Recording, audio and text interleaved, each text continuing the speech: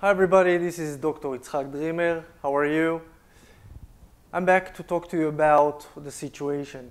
So a lot of uncertainty is still going on, some riots, economy is bad, we are back maybe to the second wave as they are telling us. Doesn't matter if it's real or not. What is real is how you're taking it.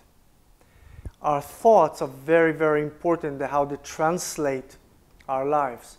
And once we translate it correctly, our immune system will do very well. It doesn't matter if there is a virus or not. That's not the point.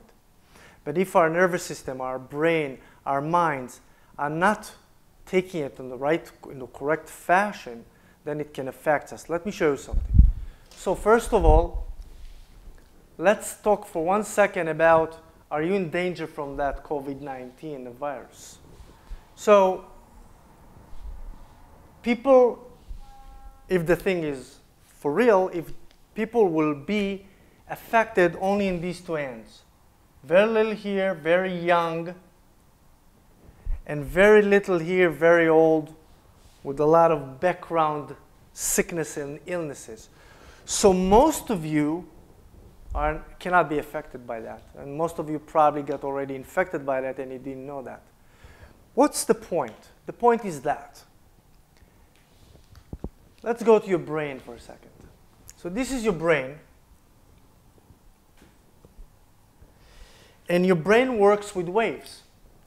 So if you are in stress, if you are in fear, if you are not certain about what's going to happen, your brain will produce waves that will be, for example, high beta or midwave beta. That will produce an equivalent chemicals or hormones that will create stress. This stress will affect your immune system. That's what it will affect.